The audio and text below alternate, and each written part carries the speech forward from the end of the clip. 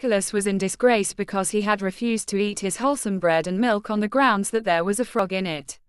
E. What was the punishment given by his aunt?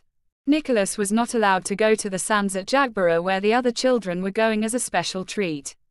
E. How did the frog come into Nicholas' basin of milk and bread? There was a frog in Nicholas' basin of milk and bread as he had put it there himself to prove the older, wiser and better people wrong.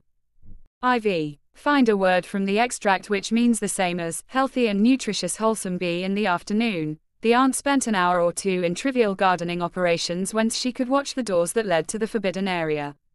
Nicholas wriggled his way with obvious stealth of purpose towards one of the doors. I. What was the forbidden area?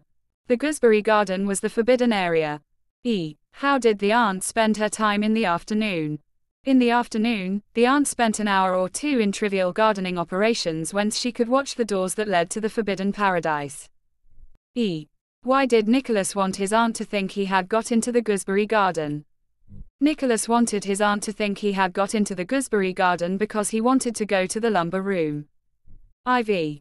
Answer the following questions in 30 to 40 words. A. Why did the aunt guard the entrance of the gooseberry garden that afternoon? The aunt knew that Nicholas would go to the gooseberry garden because she had told him not to.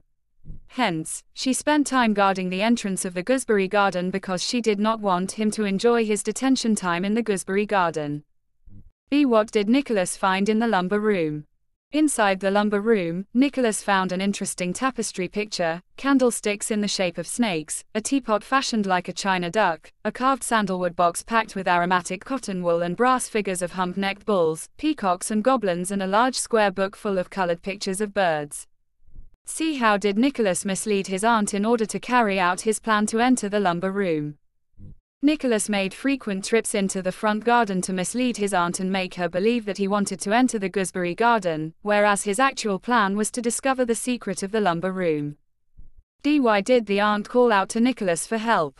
The aunt called out to Nicholas for help because she had slipped into the rainwater tank and wasn't able to get out.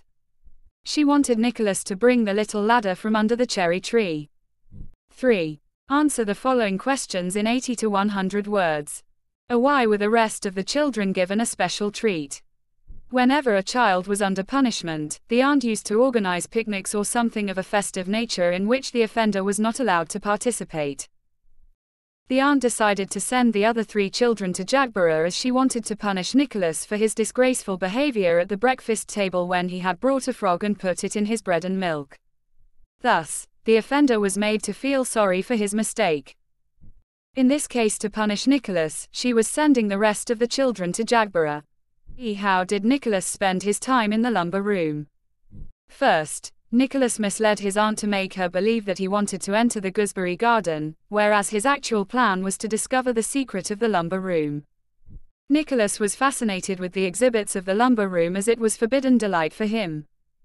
Then, his aunt fell into the rainwater tank. Though he knew it was his aunt, he acted as if he was talking to someone who was trying to mislead him into entering the forbidden gooseberry garden. Thus, it was a fun-filled day for him.